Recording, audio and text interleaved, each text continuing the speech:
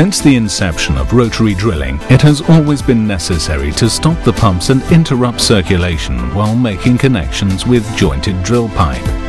This has caused downhole problems which can now be mitigated with National Oilwell Varco's Continuous Circulation System, CCS. Interrupting circulation causes problems in challenging drilling environments. These include the unplanned influx of hydrocarbons and lost circulation, formation breakdown or stuck pipe. These problems can result in significant lost time during connections, cause potential well control incidents, or prevent achieving the planned total depth. By using the continuous circulation system, these problems can be overcome and difficult wells successfully drilled. The NOV continuous circulation system is innovative, yet it uses conventional technology. The CCS rig floor package has a footprint of 5 feet by 6 feet and is 8 feet high with an extended height of 12 feet. Hydraulically powered, it combines 3 9-inch BOP bodies with upper pipe rams, middle blind rams and lower pipe rams, an iron roughneck snubbing device on top and retractable drill pipe slips attached to the bottom. The integrated unit is contained within a protective steel cage with 4 hydraulic cylinders to extend it an additional 4 feet above the rig floor. The system also includes a mud flow diverting manifold, which is tied into the high-pressure mud delivery line between the mud pumps and the standpipe manifold. A top drive connection tool and dual-sided elevators which allows access to the drill pipe from opposite sides at the drill floor and the fingerboard. Together they allow the top drive saver sub to be made up to a drill pipe stand in the derrick. A hydraulic power unit and driller's console complete the package.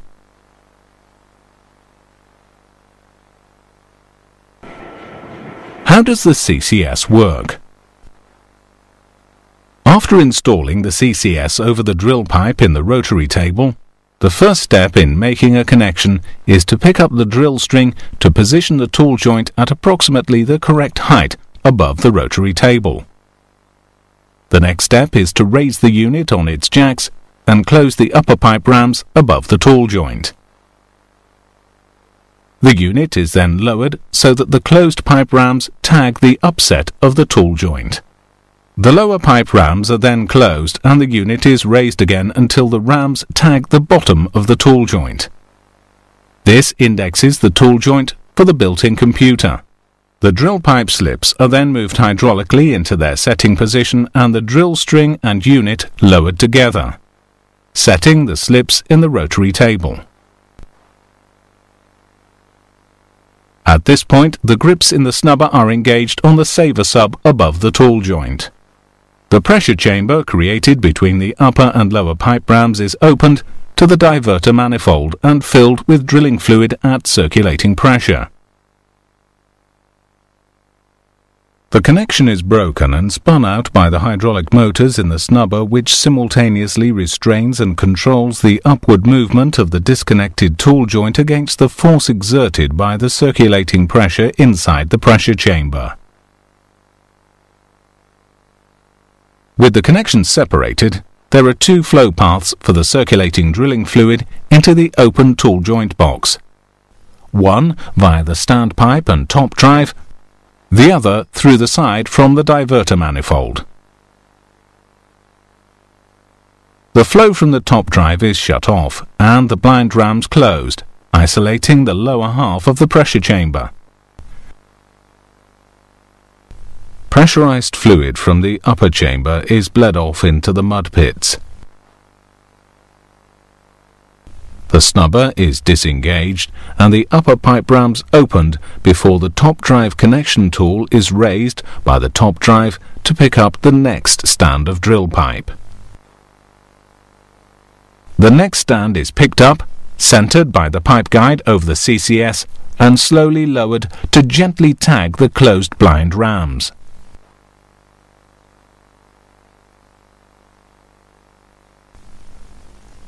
The snubber head engages and lifts the new stand a few inches.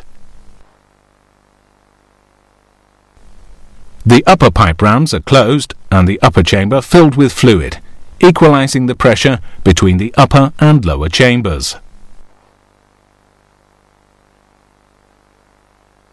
The blind rams are opened, re-establishing simultaneous mud flow through the standpipe and top drive, as well as through the side connection and down through the open drill pipe box.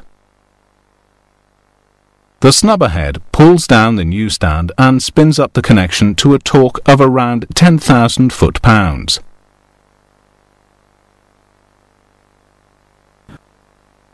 Full make-up torque is then applied by the torque cylinders. Pressure in the chamber is released and the fluid drained back into the mud pits. The upper and lower pipe rams are opened. The snubber head disengaged from the new stand and the unit raised from the rig floor to unset the slips, which fold away horizontally.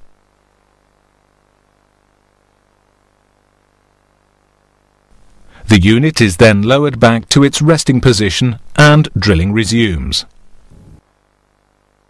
Using the CCS brings many benefits and advantages. One of them is to drill formations that have a narrow pore pressure frac pressure window. On this graph of depth versus pressure in the well bore, the red line represents the formation pore pressure, the blue line the fracture pressure. The green line is the equivalent circulating density, or ECD, of the circulating drilling fluid and shows the steady state conditions when drilling ahead. The ECD, or bottom hole circulating pressure, is the sum of the hydraulic or static head of the drilling fluid plus the friction pressure created by the circulating drilling fluid in the annulus and any surface choke back pressure. Conventionally, when the pumps are stopped to make a connection, the dynamic friction component is removed and the bottom hole pressure reverts to the hydraulic head of the static drilling fluid column. Similarly, when the pumps are restarted, the circulating friction component re-establishes the ECD. In many drilling environments, there's sufficient difference between the pore pressure and the fracture pressure to permit drilling without significant problems. However, when the pore pressure is higher than normal and the pumps are stopped, the lower bottom hole pressure may allow hydrocarbons to flow into the well bore, thus creating the conditions for a kick and a potential blowout. This situation can be avoided by increasing the mud weight sufficiently to make sure that the hydraulic head of the static mud column is high enough to control the pore pressure when circulation is stopped. When the formation fracture pressure is lower than normal, a fracture may be induced when the pumps are on, creating partial or even total fluid losses. Lost circulation can result in stuck drill pipe, the flow of fluid into the formation pushing the drill pipe into the side of the wellbore, or from the build-up of uncirculated wellbore solids. If a fracture is induced and the losses are high enough, the circulating pressure in the wellbore, and hence the ECD, can be reduced significantly.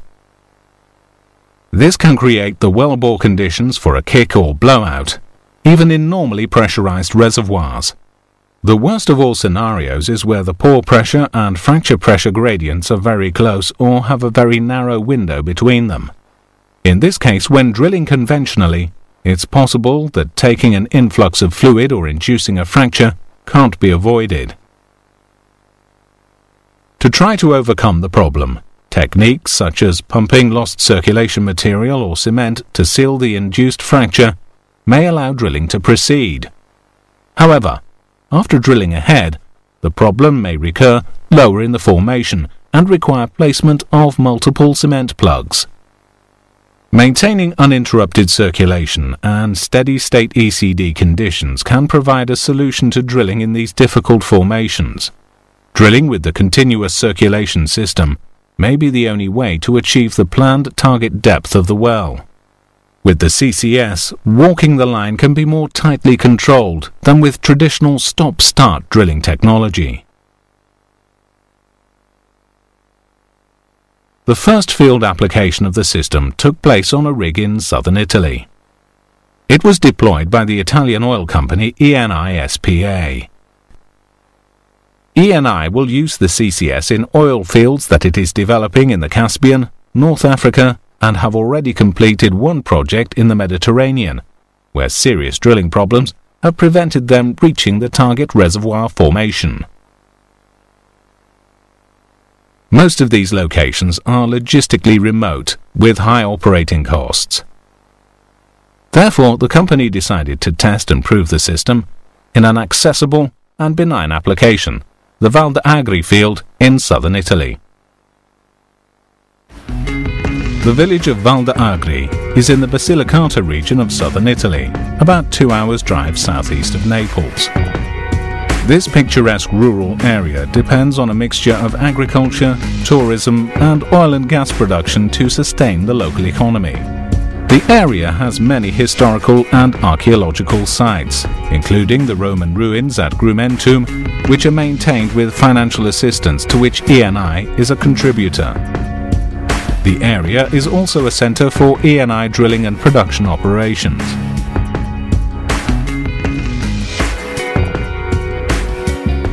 The Mont Enoch No. 10 well, located about 10 kilometers east of the village of Val d'Agri, was chosen by Eni for the first commercial application of NOV's continuous circulation system. Mont Enoch 10 is one of several wells drilled to develop the reservoir beneath the Lucano Apennine Mountains. The drilling plan for the well included using the CCS when drilling out the 13 3/8 casing shoe, building angle and drilling the tangent section, a total of 900 meters of 12 1/4 inch hole. The CCS was installed just before drilling out the casing shoe. Over 800 meters of 12 1/4 inch hole were drilled with the CCS, building angle from vertical to an inclination of 35 degrees and continuing in the tangent section. Some 82 connections were made with the CCS while drilling or tripping, without interrupting circulation. Having seen the principles behind the CCS and the advantages it brings, let's look at the system in action at Mont Enoch. To begin the operation, the CCS is positioned over the well centre on the rig floor. The pipe rams are closed, the tool joint indexed, and the slip set. The pressure chamber is created by the pipe rams being closed around the drill pipe above and below the tool joint. With pressure now equalized inside and outside the drill string by opening the sideline to the diverter manifold, the connection is broken and the blind rams closed to split the chamber into upper and lower sections.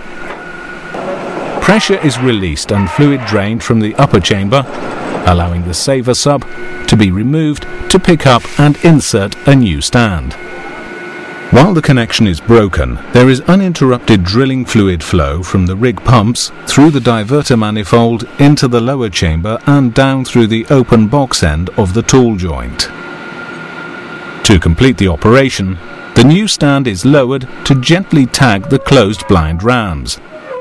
The upper pipe rams are closed and the snubber grips re-engaged. After filling the upper chamber with fluid and opening flow from the top drive to equalize the pressure in the upper and lower chambers, the blind rams are opened and flow re-established through the stand pipe and drill pipe. The new stand is then lowered and the drill pipe pin and box spun together and made up to the correct torque by the snubber. Pressure in the chamber is released and fluid drained into the mud pits, before both upper and lower pipe rams are opened and the snubber disengaged. The CCS is raised, unseating the slips, allowing normal drilling operations to